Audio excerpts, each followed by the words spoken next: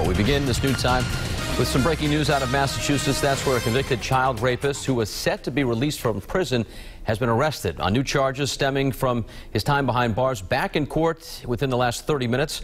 Eyewitness News reporter Steve Nielsen joining us in studio with the details. That's right, Patrick. It was 11:23 a.m. Wayne Chapman was brought into a Massachusetts courtroom pleading not guilty to new charges. Officials with the Massachusetts Department of Corrections say these new charges are from incidents that happened Sunday and Monday at the prison in Shirley. A spokesperson said it was for indecent exposure, lewd, wanton, and lascivious acts, and open and gross lewdness and lascivious behavior. Chapman has been in prison for 41 years after being convicted in 1977 of raping 2 boys. He completed his original sentence in 2004. He's remained civilly committed, though.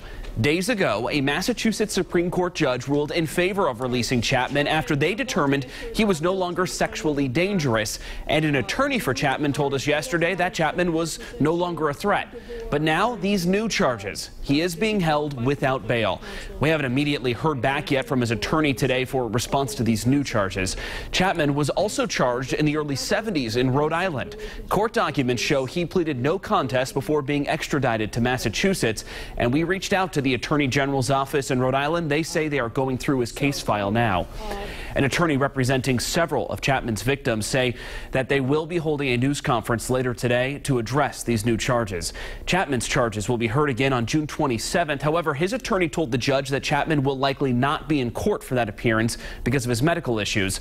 Of course, this is breaking this noontime. We'll continue to track this case throughout the day and bring you live updates tonight on Eyewitness News. I'm Steve Nielsen, Eyewitness News.